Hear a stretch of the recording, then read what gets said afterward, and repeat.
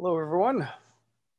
We will continue with the reading of Bill Cooper's Behold a Pale Horse. Chapter 3, Oath of Initiation of an Unidentified Secret Order. From a mother who states that her son took this oath and who must remain unidentified. And Congressional Record House 1913, furnished by Dr. Ron Brown. Not yet, O freedom, close thy lids in slumber, for thine enemy never sleeps. Bryant. This is a note from the author. The author makes no claims whatsoever regarding this oath. It was handed to me by a woman who claimed that her son took this oath. Another source, Dr. Ron Brown, independent of and not known by the first, furnished a copy of the Congressional Record of the House of Representatives dated February 15th, 1913, where the same oath is entered as purported to be of the Knights of Columbus. The congressman may have been wrong. However, since the content indicates that this oath may belong either to the Society of Jesus, otherwise known as the Jesuits, or to the Knights of Malta, which is the militia of the Pope, I include this oath only as an example that such oaths do in fact exist and are subversive. Because of the impeccably correct and difficult level of English used, the obvious expert knowledge of religious terminology and form, and the content and format of this oath, I consider it highly unlikely that it is a forgery. You must be the ultimate judge of its authenticity. The truth will win. The oath.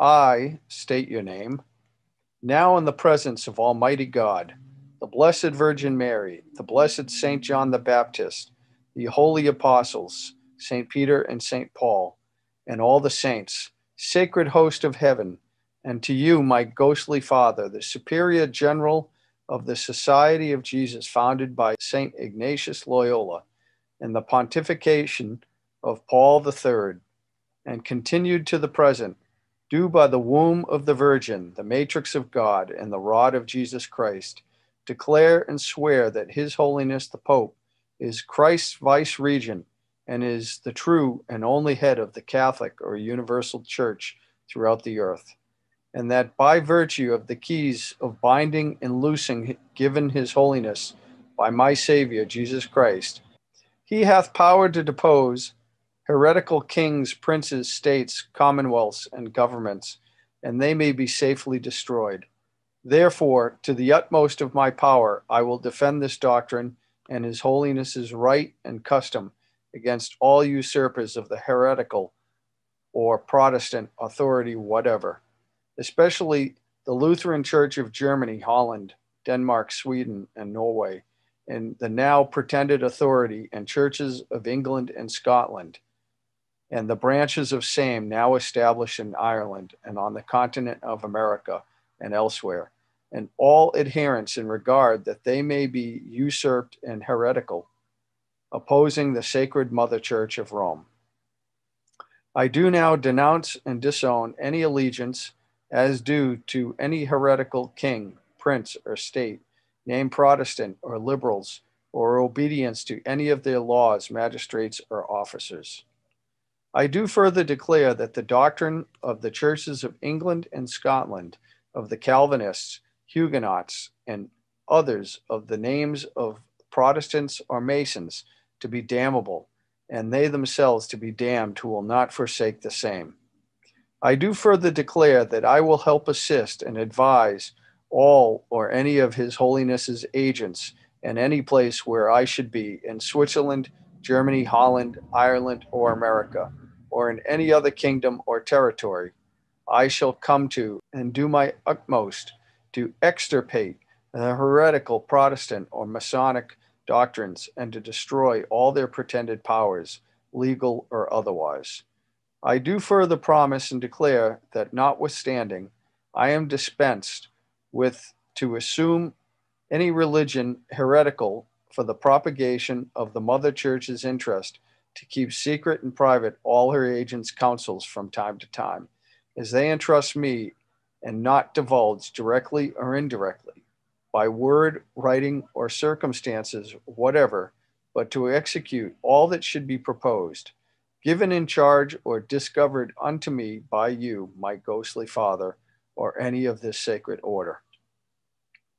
I do further promise and declare that I will have no opinion or will of my own, or any mental reservation whatsoever, even as a corpse or cadaver, but will unhesitatingly obey each and every command that I may receive from my superiors in the militia of the Pope and of Jesus Christ, that I will go to any part of the world whithersoever I may be sent, to the frozen regions north, jungles of India, to the centers of civilization of Europe, or to the wild haunts of the barbarous savages of America, without murmuring or repining, and will be submissive in all things whatsoever is communicated to me. I do further promise and declare that I will, when opportunity presents, make and wage relentless war, secretly and openly, against all heretics, Protestant and Masons, as I am directed to do, to extirpate them from the face of the whole earth, and that I will spare neither age, sex, or condition, and that will hang, burn, waste, boil, flay, strangle, and bury alive these infamous heretics, rip up the stomachs and wombs of their women, and crush their infants' heads against the walls in order to annihilate their execrable race. That when the same cannot be done openly, I will secretly use the poisonous cup, the strangulation cord, the steel of the poniard, or the leaden bullet, regardless of the honor, rank, dignity, or authority of the persons, whatever may be their condition in life, either public or private, as I at any time may be directed so to do by any agents of the Pope or Superior of the Brotherhood of the Holy Father of the Society of Jesus. In confirmation of which I hereby dedicate my life, soul, and all corporal powers, and with the dagger which I now receive, I will subscribe my name written in my blood in testimony thereof. And should I prove false or weaken in my determination, may my brethren and fellow soldiers of the militia of the Pope cut off my hands and feet, and my throat from ear to ear, my belly opened and sulfur burned therein, with all the punishment that can be inflicted upon me on earth, and my soul shall be tortured by demons in eternal hell forever. That I will, in voting, always vote for a KFC in preference to a Protestant, and especially a Mason. And that I will leave my party so to do, that if two Catholics are on the ticket, I will satisfy myself which is the better supporter of Mother Church and vote accordingly. That I will not deal with or employ a Protestant if in my power to deal with or employ a Catholic.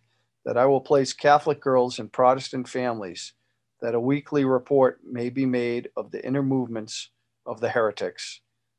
That I will provide myself with arms and ammunition, that I may be in readiness when the word is passed, or I am commanded to defend the Church either as an individual or with the militia of the Pope.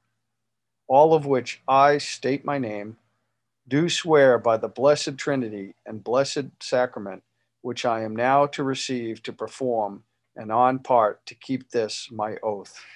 In testimony hereof, I take this most holy and blessed sacrament of the Eucharist, and witness the same further with my name written with the point of this dagger, dipped in my own blood, and seal in the face of this holy sacrament.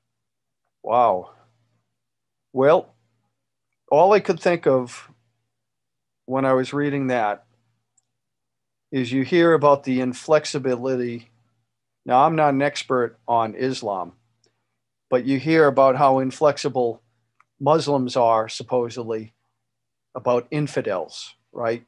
How you hear that they believe that they should kill the infidel.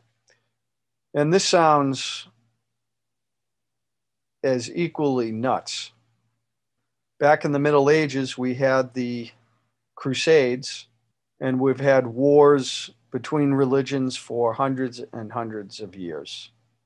So it's not surprising to me if we, in fact, did have secret societies that carried on those extreme views. Okay, Chapter 4, Secret Treaty of Verona, Precedent and Positive Proof of Conspiracy. In 1916 Congressional Record, Senate, Mr. Owen, I wish to put in the record the secret treaty of Verona of November 22nd, 1822, showing what this ancient conflict is between the rule of the few and the rule of the many. I wish to call the attention of the Senate to this treaty because it is the threat of this treaty which was the basis of the Monroe Doctrine. It throws a powerful white light upon the conflict between monarchical governments and government by the people. The Holy Alliance, under the influence of Metternich, the Premier of Austria, in 1822, issued this remarkable secret document. American Diplomatic Code 1778 to 1884. The undersigned especially authorized to make some additions to the Treaty of the Holy Alliance, after having exchanged their respective credentials, have agreed as follows. Article 1. The high contracting powers, being convinced that the system of representative government is equally as incompatible with the monarchical principles as the maxim of the sovereignty of the people with the divine right, engage mutually in the most solemn manner to use all their efforts to put an end to the system of representative governments in whatever country it may exist in Europe, and to prevent its being introduced in those countries where it is not yet known. Article 2. As it cannot be doubted that the liberty of the press is the most powerful means used by the pretended supporters of the rights of nations to the detriment of those of princes, the high contracting parties promise reciprocally to adopt all proper measures to suppress it, not only in their own states, but also in the rest of Europe. Article 3. Convinced that the principles of religion contribute most powerfully to keep nations in the state of passive obedience which they owe to their princes, the high contracting parties declare it to be their intention to sustain in their respective states those measures which the clergy may adopt, with the aim of ameliorating their own interests, so intimately connected with the preservation of the authority of the princes, and the contracting powers join in offering their thanks to the Pope for what he has already done for them, and solicit his constant cooperation in their views of submitting the nations. Article 4. The situation of Spain and Portugal unite unhappily all the circumstances to which this treaty has particular reference. The high contracting parties, in confiding to France the care of putting an end to them, engage to assist her in the manner which may be the least compromit them with their own people and the people of France by means of a subsidy on the part of the two empires of 20 million of francs every year from the date of the signature of this treaty to the end of the war. Article 5. In order to establish in the peninsula the order of things which existed before the revolution of Cadiz, and to ensure the entire execution of the articles of the present treaty, the high contracting parties give to each other the reciprocal assurance that as long as their views are not fulfilled, rejecting all other ideas of utility or other measure to be taken, they will address themselves with the shortest possible delay to all the authorities existing in the states and to all their agents in foreign countries, with the view to establish connections tending towards the accomplishment of their objects proposed by this treaty. Article 6. This treaty shall be renewed with such changes as new circumstances may give occasion for, either at a new Congress or at the court of one of the contracting parties, as soon as the war with Spain shall be terminated. Article 7. The present treaty shall be ratified, and the ratifications exchanged at Paris within the space of 6 months, made at Verona, the 22nd November, 1822. Signed by Austria, France, Prussia, and Russia. Mr. Owen, I asked to have printed in the Congressional Record this secret treaty because I think it ought to be called now to the attention of the people of the United States and the world. This evidence of the conflict between the rule of the few versus popular government should be emphasized on the minds of the people of the United States, that the conflict now waging throughout the world may be more clearly understood.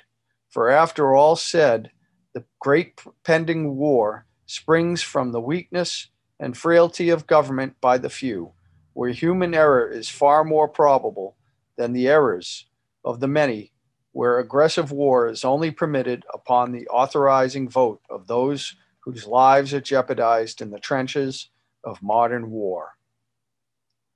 Mr. Shafroth, Mr. President, I would like to have the senator state whether in that treaty there was not a coalition formed between the powerful countries of Europe to reestablish the sovereignty of Spain and the republics of South and Central America.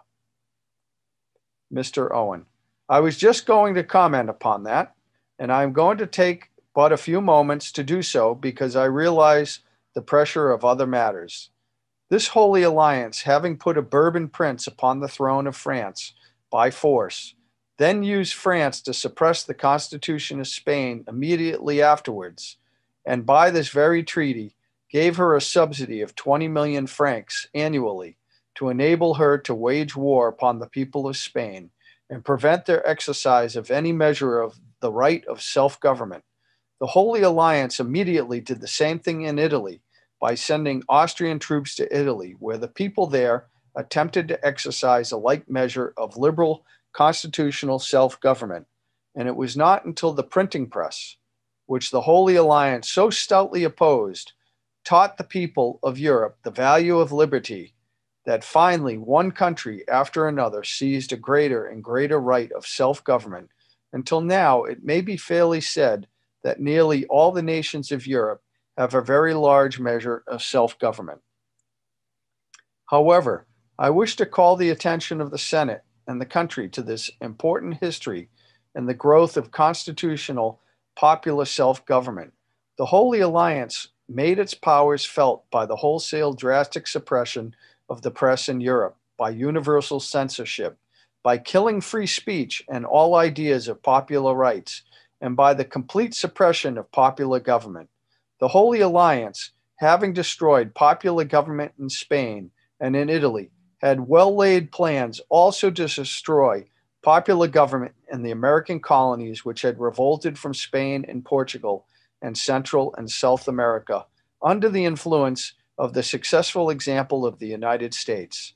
It was because of this conspiracy against the American republics by the European monarchies that the great English statesman, Canning, called the attention of our government to it, and our statesmen then, including Thomas Jefferson, took an active part to bring about the declaration by President Monroe in his next annual message to the Congress of the United States that the United States would regard it as an act of hostility to the government of the United States and an unfriendly act if this coalition, or if any power of Europe, ever undertook to establish upon the American continent any control of any American republic or to acquire any territorial rights. This is the so-called Monroe Doctrine.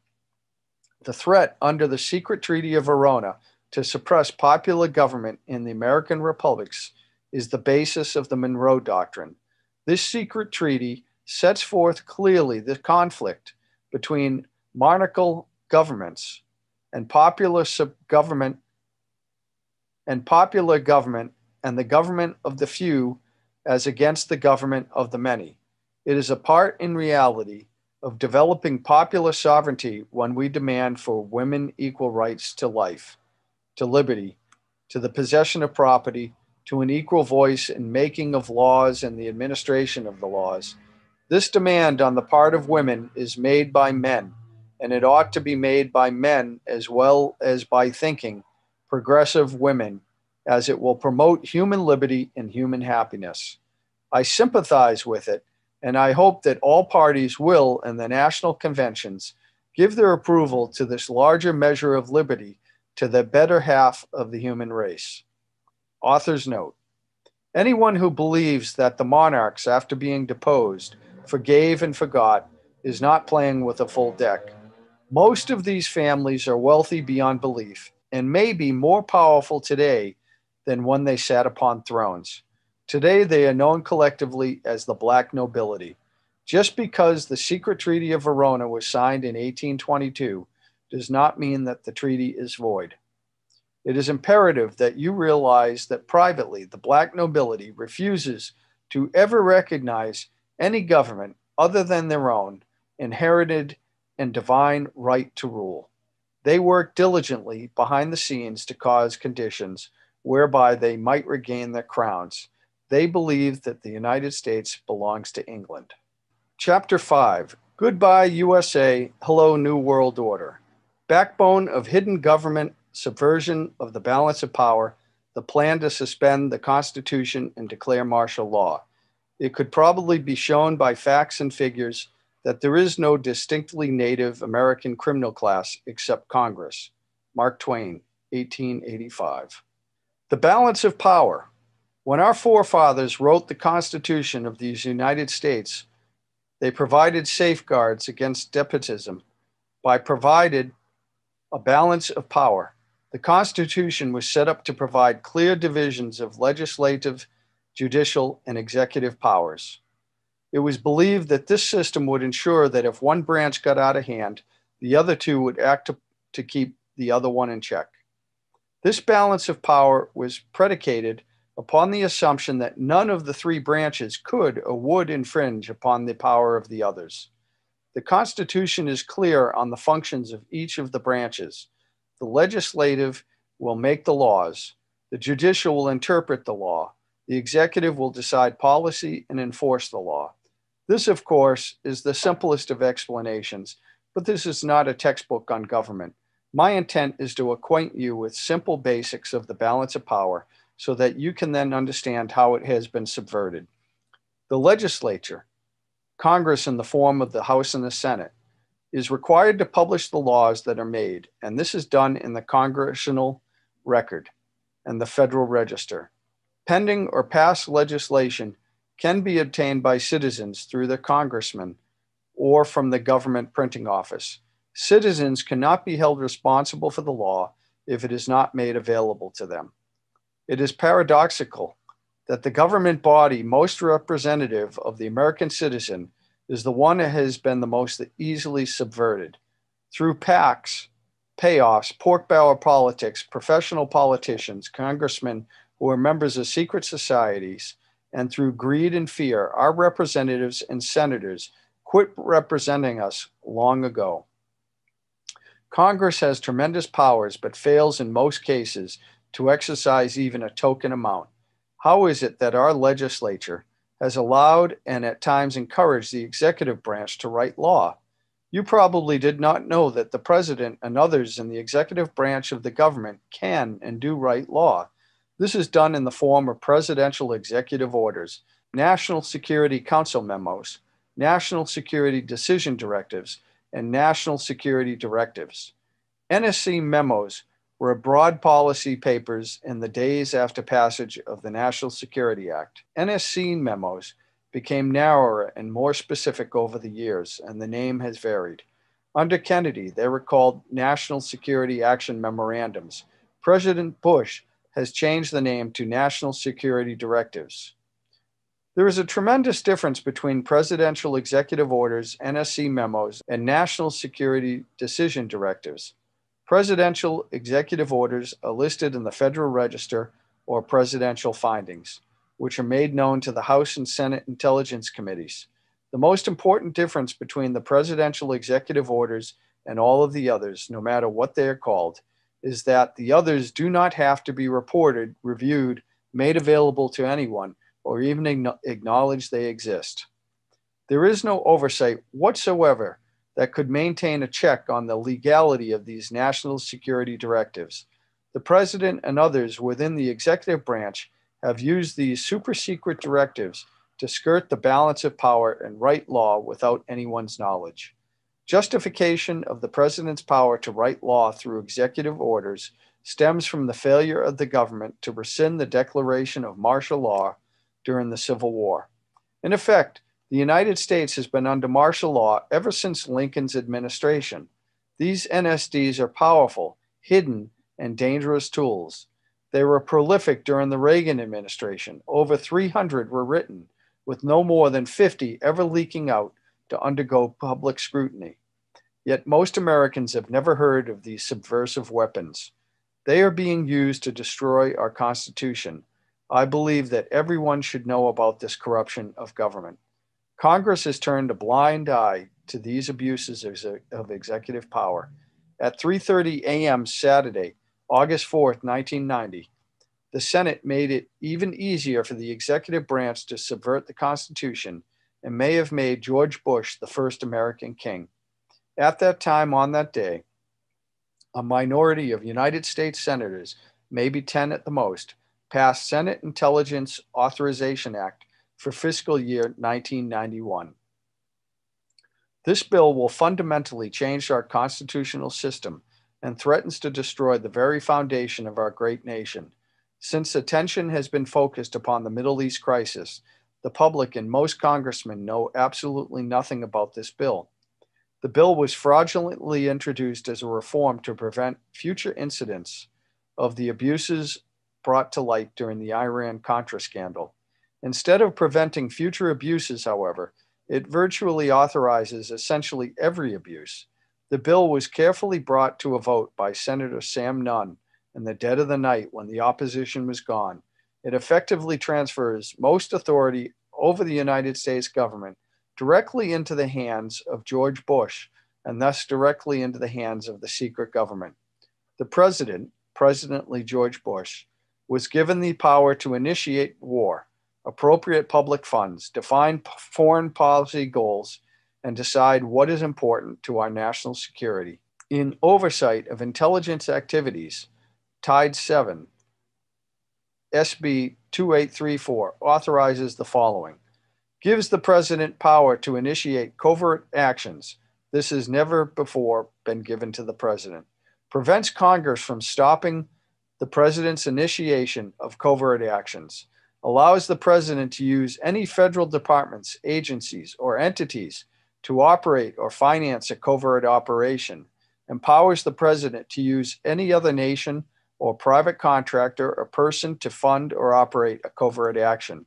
Redefines covert actions as operations necessary to support foreign policy objectives of the United States, a definition that is so vague and broad as to be essentially unlimited. For the first time officially claims the right of the United States to secretly interfere in the internal political, economic, or military affairs of other countries in direct and flagrant violation of international law. Requires that the president prepare and deliver a written finding to the intelligence committees of the Congress, but allows the president to omit extremely sensitive matters, and authorizes the president to claim executive privilege if Congress asks too many questions. There are no penalties in the bill for violating any of its provisions, including the provision requiring a finding. Why should there be?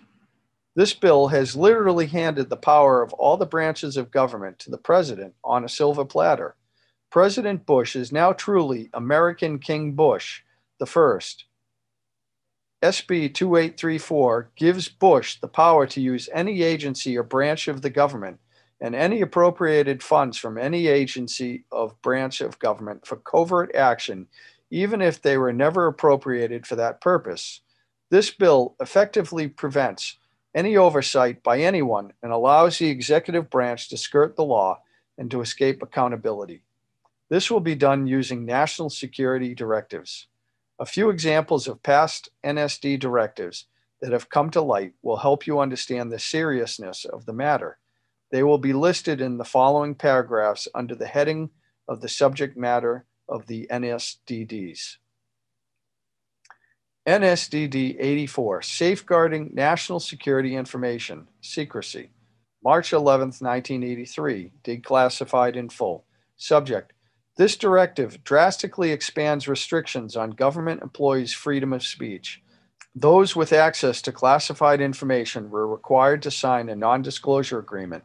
Those with access to a special category of classified information were made to agree to pre-publication review of any future writings. The use of polygraphs was authorized.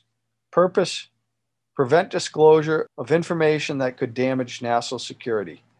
Consequences: the polygraph requirement was rescinded due to congressional opposition. Secrecy restrictions were imposed on more than 4 million government employees and contractors for more than 50 executive agencies. Many reporters' contacts were shut down. Government employees, unions, and members of Congress sued to protect the rights of whistleblowers, and the Supreme Court recently sent the case back to the district level for review. Author's note: NSDD 84 indicates that John Lear, Robert Lazar, Bruce Maccabee, Stanton Friedman, Clifford Stone, and many others may be active government agents. They were all working in government jobs or for government contractors, and all of them were subject to this executive order. NSDD 84 was not used to silence them, which seems to indicate that they had executive approval in each and every instance. NSDD 17, deterring Cuban models covert action in Nicaragua, November 23, 1981, classified. Subject: the CIA was given authority to create the Contras and work with foreign governments as appropriate to undermine the Sandinista government of Nicaragua. Purpose: to stop the flow of arms from Cuban and Nicaraguan sources to the Salvadoran rebels. Consequences: the CIA was given $19 million to assemble and arm a force of 500 Contras to join with 1,000 exiles already being trained by Argentina. Scores of operatives arrived in Honduras. Arms shipments from Miami began. The Contra War was set in motion. NSDD 77, management of public diplomacy relative to national security, January 14, 1983, declassified in full. Subject: this directive set up several planning groups to conduct public diplomacy activities. It ordered organizational support for foreign governments and private groups to encourage the growth of democratic political institutions and practices. Purpose: to mobilize international and domestic support for our national security objectives. Consequences: created propaganda ministries in the National Security Council, the State Department, and the White House that concentrated on, in the words of the NSC staff members in charge of the program, gluing black hats on the Sandinistas and white hats on UNO, the Contras United Nicaraguan Opposition. Stories were planted in the press. Journalists were pressured. The GAO later found that these activities violated the law banning covert propaganda in the United States. How many other covert propaganda programs do you think are operating against the American citizens? I can assure you that there are many more than you would ever believe.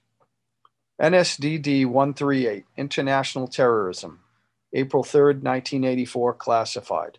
Subject: this directive endorsed the principle of preemptive strikes and retaliatory raids against terrorists and called on 26 federal agencies to recommend specific measures to combat terrorism. Purpose: to lessen international terrorism and free U.S. hostages in Lebanon. While this NSD directive pretends to be concerned about international terrorism, it is really a thinly disguised authorization of preemptive strikes and retaliatory raids against patriots in this country. When FEMA is activated, patriots will be rounded up in the dead of the night, most likely on a national holiday such as Thanksgiving. Government agents and law enforcement officers in every city across the nation have received anti-terrorist training under this NSDD directive, and I can assure you the target is patriots. Consequences: set up the Terrorist Incident Working Group under North in the NSC. Its first major action was the interception and capture of the Achille Lauro hijackers, which gave North's career an important boost. Either NSDD 138 or a subsequent NSD directive on terrorism authorized the training of 3 Lebanese units for preemptive strikes. When problems arose, Director of CIA William Casey took that operation off the books and enlisted Saudi Arabian help in an attempt to assassinate the head of Hezbollah. A resulting car bombing killed about 80 in Beirut. Sheikh Feldallah, the target, was unhurt. The U.S. military, along with civilian law enforcement teams, conducted joint anti-terrorist training across America. To allay public fears, the participants wore civilian clothing. NSD directives have become the de facto legislative vehicle of the national security state.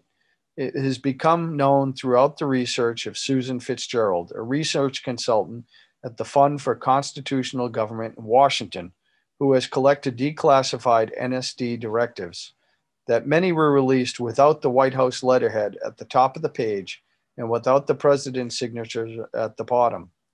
This, she speculates, is to conceal the fact that the signatures on some of them would reveal that they have been made by AutoPen, not by Ronald Reagan's own hand. That should give you a taste of what we are up against. Please understand that virtually all but a very few NSD directives still remain classified, and unless the public forces disclosure, their effect will probably never be known. Somewhere within the volumes of secret NSD directives, there is a plan to suspend the Constitution of the United States of America. The existence of this plan surfaced during the Iran-Contra hearings. Congressman Jack Brooks of Texas attempted to bring it into the open. When he asked Colonel North directly if North had ever helped draft a plan to suspend the Constitution, Brooks was silenced by the committee chairman, Senator Daniel Inouye of Hawaii. Senator Inouye stated that the subject dealt with national security and any questions regarding the matter could be brought up during a closed-door session. We never learned the outcome. I would like to know who gave anyone in any branch of government with any title the right to suspend the Constitution at any time for any reason under any conditions. I believe the plan to suspend the Constitution is directly tied to the underground facility called Mount Weather and to the Federal Emergency Management Agency, FEMA. Mount Weather is so shrouded in secrecy that 99.9% of Americans have never heard of it. FEMA, however, is another story. Remember Hurricane Hugo? Remember the federal agency that was sent to handle the emergency and was thrown out by the citizens because of gross incompetence? FEMA was incompetent because emergency management is just a guise for its real purpose, which is to take over local, state, and federal government in case of a national emergency. The only way FEMA could do such a thing is if the Constitution were suspended and martial law were to be declared. Therefore, its very existence is proof positive that a plan to suspend the Constitution does in fact exist. Mount Weather. Just outside of a sleepy little town called Bluemont, Virginia, about 46 miles west of Washington, D.C., is an area of wilderness covering what has been called the toughest granite rock in the eastern United States. The area is surrounded by signs marked restricted area, and this installation has been declared a restricted area. Unauthorized entry is prohibited. Other signs state, all persons and vehicles entering hereon are liable to search. Photographing, making notes, drawings, maps, or graphic representations of this area or its activities is prohibited. Such material found in the possession of unauthorized persons will be confiscated. Internal Security Act of 1915.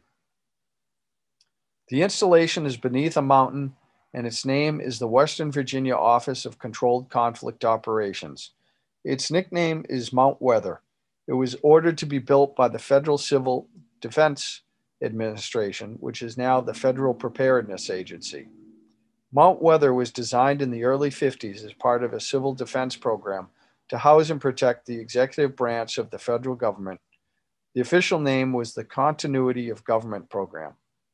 Congress has repeatedly tried to discover the real purpose of Mount Weather, but so far has been unable to find out anything about the secret installation.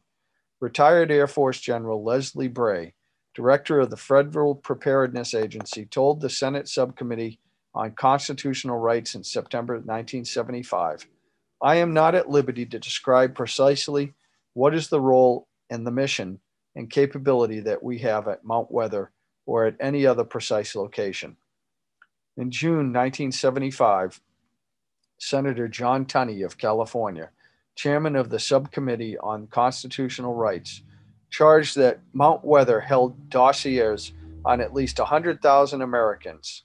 He later alleged that the Mount Weather computers, described as the best in the world, can obtain millions of pieces of additional information on the personal lives of American citizens simply by tapping the data stored at any of the other 96 federal relocation centers. I know from my stint with the Office of Naval Intelligence that these dossiers consist of information collected about American patriots, men and women who are most likely to resist the destruction of our Constitution and the formation of the totalitarian police state under the New World Order. The Patriot Data Bank is constantly updated so that when the appointed hour arrives, all patriots can be rounded up with little, if any, effort. The plan calls for this to be accomplished in the dead of night on a national holiday. The most likely holiday is Thanksgiving, when everyone, no matter the religion, race, or creed, will be at home.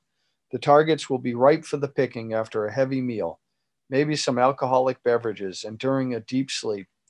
There is a traitor in the Patriot movement who provides the secret government with accurate names and addresses of patriots who will fight to protect and defend the Constitution. My recommendation is that no patriot should ever be at home or at the home of any family member on any holiday ever again until the traitors have been hung and the Constitution restored as the supreme law of the land. Some sources state that Mount Weather is virtually an underground city complete with dormitories, private apartments, streets, sidewalks, cafeterias, hospitals, water purification systems, power plant, office buildings, a lake fed by fresh water from underground springs, a mass transit system, and many other astounding things. Several disturbing facts emerge when one researches Mount Weather. One is the conclusion that a complete parallel government exists at the site. 9 federal departments exist there: Agriculture, Commerce, HEW, HUD, Interior, Labor, State, Transportation, and the Treasury. Apparently, at least 5 federal agencies are also in residence: FCC, Selective Service, Federal Power Commission, Civil Service Commission, and the Veterans Administration. 2 privately owned corporations have offices at Mount Weather: the Federal Reserve and the U.S. Post Office. There is also an office of the presidency. What makes all this upsetting is that there is a president and a complete set of cabinet offices in residence at Mount Weather. Who are they and who appointed them? Where is such a thing provided for in the Constitution of the United States of America? Mount Weather is the operational center, the hub, of over 96 other underground federal relocation centers scattered across the United States. The majority of these appear to be concentrated in Pennsylvania, Virginia, West Virginia, Maryland, and North Carolina. Each of these facilities contains computer data banks holding information not on enemy agents, Soviet diplomats, or suspected terrorists, but on American citizens, patriots. A list of other files kept at the facilities was furnished to the Subcommittee on Constitutional Rights in 1975. The list included military installations, government facilities, communications, transportation, energy and power, agriculture, manufacturing, wholesale and retail services, manpower, financial, medical and educational institutions, sanitary facilities, population, housing, shelter, and stockpiles. The committee concluded that these databases operate with few, if any, safeguards or guidelines.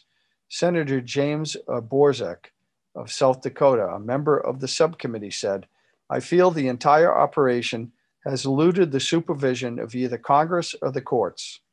Chairman Tunney said, "Mount Weather is out of control. Nothing was done by Congress to rectify the situation, however, and Mount Weather remains out of control."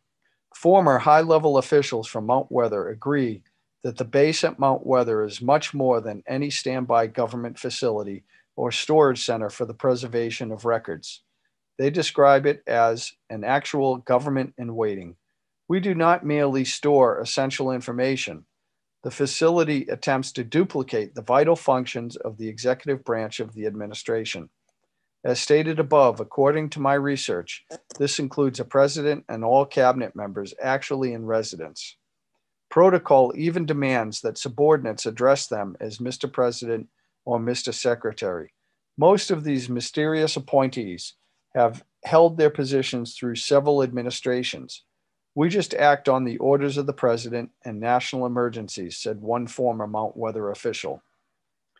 The FPA, in its 1974 annual report, stated that studies conducted at Mount Weather involved the control and management of domestic political unrest, where there are material shortages, such as food riots, or in strike situations where the FPA determines that there are industrial disruptions and other domestic resource crises. The report states that the bureaucracy at Mount Weather invokes what is called civil crisis management. Officials who were at Mount Weather and who have furnished us with data say that during the 1960s, the complex was actually prepared to assume certain governmental powers at the time of the 1961 Cuban Missile Crisis and the assassination of JFK in 1963.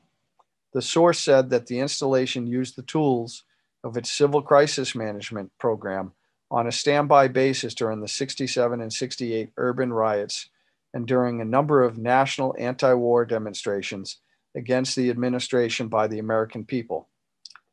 Daniel J. Cronin, who was the assistant director for the FPA, outlined a massive surveillance and manipulation program that is directed against the American population on a continuing basis. The FPA has organized an impressive armament of resources and equipment. Mr. Cronin described in an interview his agency's attitude towards its wide-ranging surveillance program. We try to monitor situations, he said, and get to them before they become emergencies. No expense is spared in the monitoring program. He cited reconnaissance satellites, local and state police intelligence reports, and law enforcement agencies of the federal government as examples of the resources available to the FPA for the information gathering. The only document that I was able to find that attempts to outline some of the statutory authority of Mount Weather is Executive Order 11490. It was drafted by General George A. Lincoln, former director for the Office of Emergency Preparedness, preceded the FPA, and was signed into law by President Nixon in October 1969. Executive Order 11490 superseded Executive Order 11051, signed on October 2nd, 1962, by President Kennedy. Kennedy's order used the language, whereas national preparedness must be achieved as may be required to deal with increases in international tension with limited war or with general war, including attack upon the United States. Nixon's order began, whereas our national security is dependent upon our ability to assure continuity of government at every level in any national emergency type situation that might conceivably confront the nation. Nixon has deleted any reference to war, imminent attack, and general war from the order and replaced them with the phrase, during any emergency that might conceivably occur. Nixon's order, which is the one in effect today, allows the government in the form of FEMA to suspend the Constitution for literally any reason they decide to call a national emergency. I cannot find a plan or executive order anywhere which outlines any procedure or allowance for the restoration of the Constitution after a national emergency has ended. This leads to the obvious conclusion that no restoration of the Constitution is contemplated or desired by those in power. In 1975, Senator Tunney expressed concern. We know from what we've heard in the press that 15,000 names were being maintained by the FBI for detention in an emergency. We also know that the IRS had its files on individual taxpayers. We know that the CIA had their Operation Chaos. and that NSA has the records of conversations that have been intercepted electronically. My question is this: is there anyone like yourself, General Bray, that is in control of the overall access to this data if it is maintained in a relocation site? And your answer, as I understood it, is no, Tunney continued. General Bray, I must say that I still don't know who's in control of these relocation centers. You say you don't have that knowledge, and still we don't know from the 3 witnesses that we had here today that they had information as to who has control of these centers. I am not at liberty, Bray answered, to describe precisely what is the role and the mission and the capability that we have at Mount Weather or at any other precise location. I firmly believe that our continuity of government program has not provided continuity at all, but has been the instrument for discontinuing open and democratic government, and that the very program designed to protect Americans has actually been turned against us. We at the executive level here were active in either OSS, the State Department, or the European Economic Administration. During those times, and without exception, we operated under directions issued by the White House. We are continuing to be guided by such directives, the substance of which were to the effect that we should make every effort to so alter life in the United States as to make possible a comfortable merger with the Soviet Union. H. Rowan Gaither, President of the Ford Foundation, 1953. And these are the sources. And that will be the end of this section of Bill Cooper's Behold a Pale Horse. Please leave your comments, your thoughts. Have a great night. Peace.